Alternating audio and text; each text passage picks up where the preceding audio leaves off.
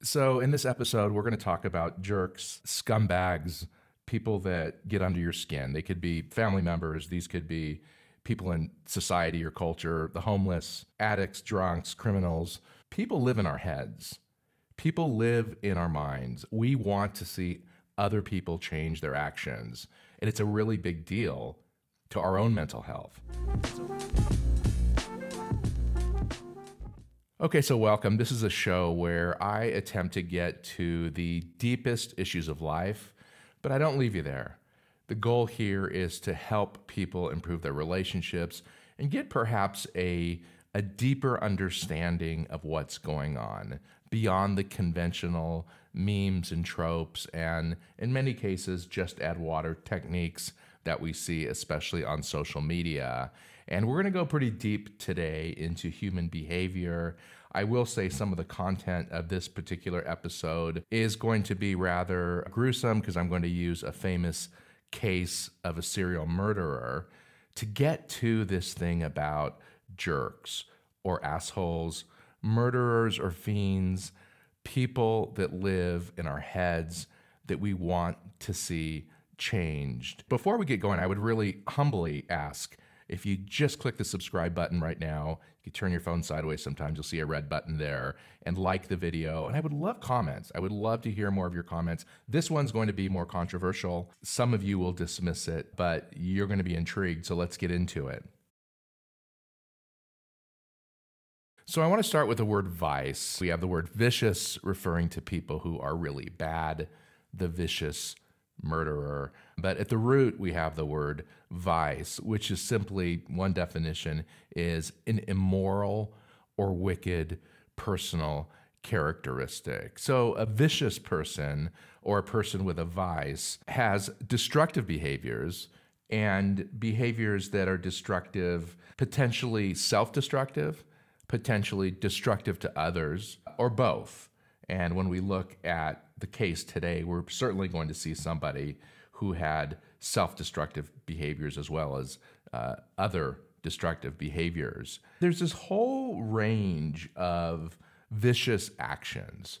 We have, from the benign, we have facial gestures, maybe a clerk makes as you're checking out, maybe you're taking too long and the guy behind you makes a facial gesture, or sighs, a tone of voice perhaps from a friend or a coworker where you just know that the person's kind of being a jerk. We have theft, so we're moving along this pendulum. We see a lot of behavior when people are driving. Someone cuts you off. Someone won't let you, won't let you over. And these people just seem to be kind of vicious. They're sadistic. They just seem to be getting pleasure out of making someone else miserable. There's vandalism. There's assault and battery, sexual assault, rape. We're moving along the line here.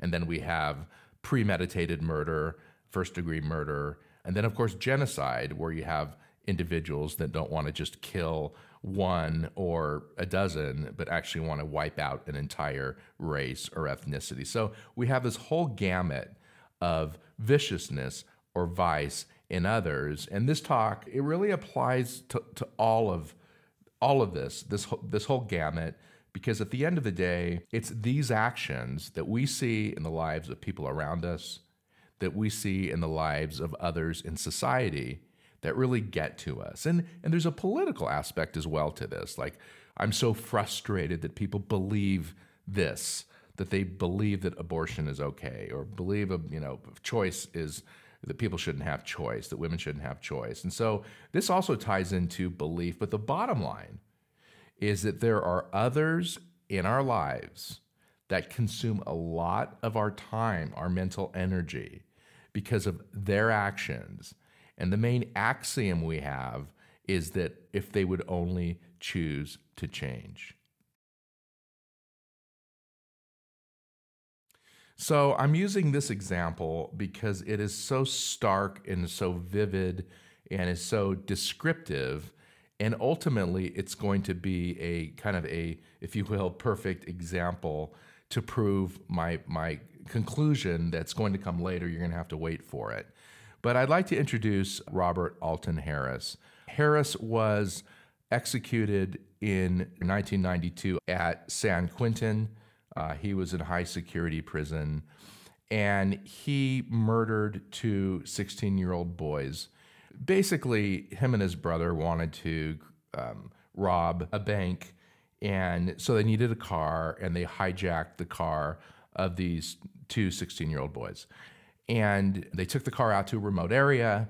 They told the boys, "We're going to come back and bring you the car." And I'm reading now, as the two boys walked away, Harris slowly raised the Luger and shot one of the boys in the back. His brother Daniel said. Harris was with his brother Daniel. The boy yelled, "Oh God," and slumped to the ground. Harris chased the other boy down a hill and shot him 4 times. The first boy was still alive. When Harris came back up the hill, Harris put the gun to his head and fired. But here's the part that gets kind of more chilling, if you will.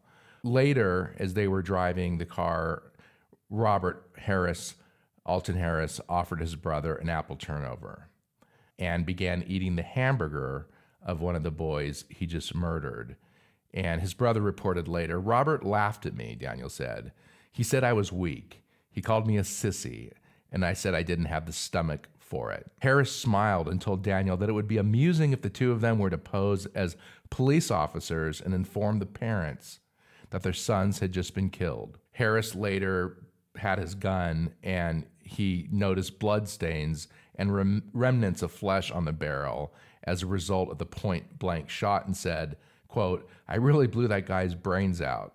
And then he started to laugh. Here you have an individual who is vicious and sadistic by definition of the word vicious and sadistic. He didn't just murder. It wasn't just first-degree murder, but he was so detached from the vile act of this murder that he actually relished in it. He ate a hamburger that had belonged to one of these boys without even thinking twice about it, and joked about showing up and seeing the expression of the parents' faces when posed as police officers. So we're really dealing with somebody who is kind of an exemplar of a scumbag, and that word's going to come back in a bit. But let's take a look at Robert Alton Harris just for a moment.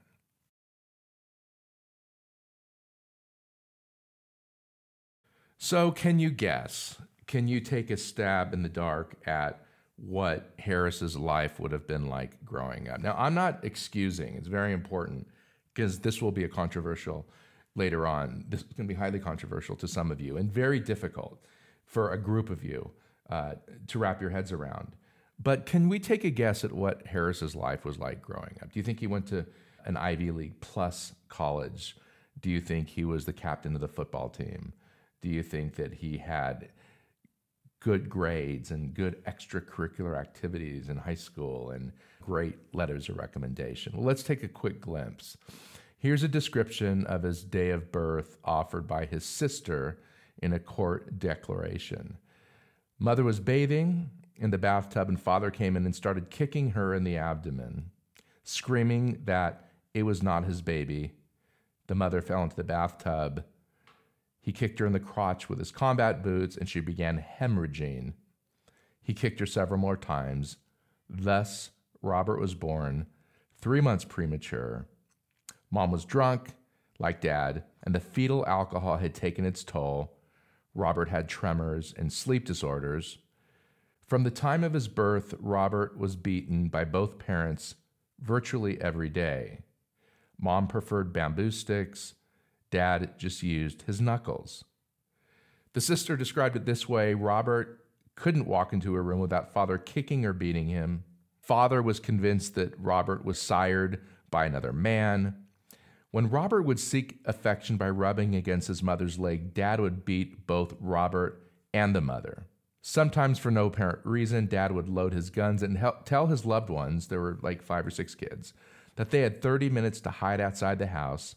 He then hunted his family like animals, promising to shoot anyone he found. This is a list of drugs ingested by Robert from the age of 6 through adolescence: sniffing airplane glue, gasoline, oven cleaner, paint, typewriter correction fluid, through ingestion, cocaine, heroin, orally, seconal, methamphetamines, PCP, and LSD.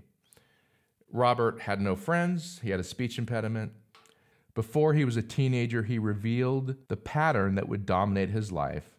He started killing neighborhood pets. The need to destroy and hurt was directed at everything, including himself. Once mom told Robert and brother to get switches so she could beat them, the brother brought back a small twig. Robert brought back a club. And there's much more detail. This boy ended up in juvenile hall. He was raped.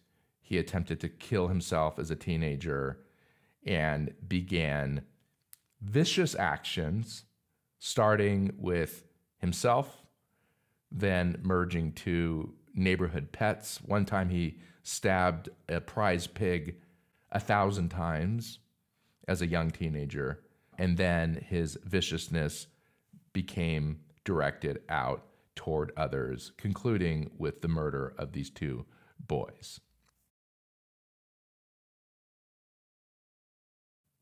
So I recently spent about 5 years working closely with children like Robert. In few cases, they would have been that severe, but children who end up in the foster care system, there are about 500,000 of them.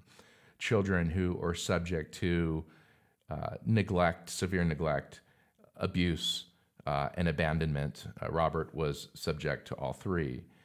And it's important as kind of I guess, if you will, a footnote to this talk, to just say something very quickly about trauma. Trauma is a real physiological event. In the case of Robert, you had a boy with actual brain damage, if you will, brain abnormality because of the abuse, beginning from the time before he was actually born. And I wrote once that we treat the brain unlike any other organ in the human body. In fact, we treat the brain unlike any part of the body. If one has a damaged heart, we do surgery or take medicine or have special diets and exercise routines. There might even be a transplant. The same is true for lung disease or liver failure.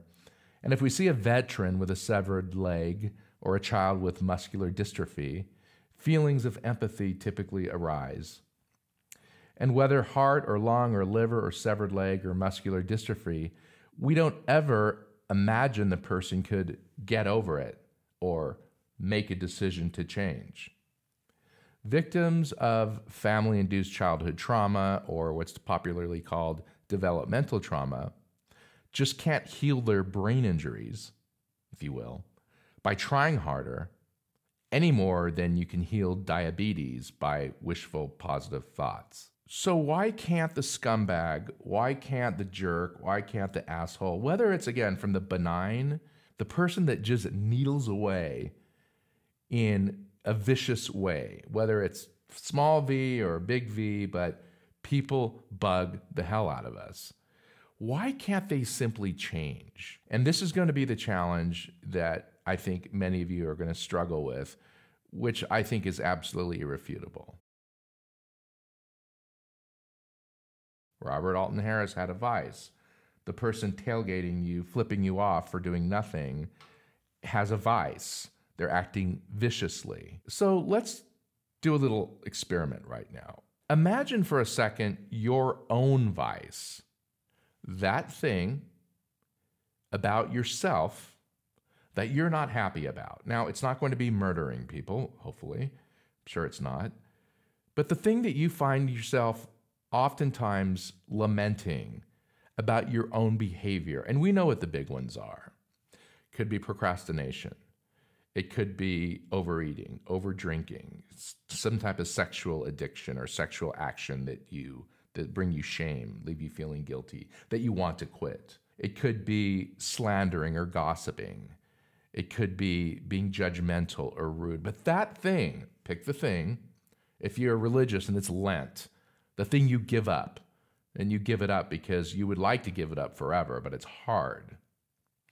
So oftentimes, what we do is we assume the people out there that we're frustrated with, the jerks, the assholes, the sadists, the vicious people, could simply by act of commitment or choice or decision change their actions. If we expect that they can do that simply by matter of choice, well, then certainly we must believe that we can change our own actions, our own vices, by matter of choice or decision. But of course we can't, and we haven't been able to for the most part. And this gets to the mystery of what's called the philosophy of action in metaphysics, in philosophy, which is action is a very complex reality, and changing behavior, or most certainly wishing others would change their behavior, is to a very large extent a futile undertaking. In the case of Harris, you clearly have somebody who, and I said this in a video recently, the video was titled "There Are No Such Thing as Jerks," who are prisons. We have 2 million prisoners today in our prisons, 2 million. These people are in prison because they were convicted of crimes, and overwhelmingly, over 90% of them came from homes like Harris's home, where there was neglect, abuse, and abandonment. Not always that severe, usually not that severe. But overwhelmingly, we know that the causes of academic failure, teenage pregnancy, poverty, illicit substance abuse, sex trafficking and prostitution, homelessness, incarceration, like I said, prisons, and then the long process of rehabilitation. Those who are in that system come from homes like Harris. Conversely, those who do well in life, who end up at those Ivy League plus schools, are cared for, nurtured, generally speaking, loved, supported by a parent or 2 parents, and sometimes an entire family. So bottom line is, if we're unwilling, it's a choice. Remember, we're big on choices. A lot of you that aren't buying this are big on choices. They could just decide to change their mind. They could just decide to do good. They could just decide to walk the straight and narrow, kick the habit, right? We have a choice to look at people with mercy and empathy and understand the famous, might be a little bit thin, but that hurt people hurt people. Robert Alton Harris was a very hurt person. Should he have been in prison? Yes. Should he have been executed? No, because he was a sick man. We don't execute people with heart disease or cancer. And the last thing we need to talk about is a guy that lived a couple hundred years before Jesus, a few hundred years, named Socrates. This one will blow your mind as we close. So yes or no, was Robert Alton Harris ignorant? Because Socrates had this view that there's really no such thing as vice or viciousness or evil. All those things reduce to ignorance. For Socrates, the only thing that exists that causes pain is ignorance. It's been rejected, this viewpoint, by philosophers, but I still think is worth considering. Robert Alton Harris was certainly ignorant. He was ignorant of the inherent goodness of human life.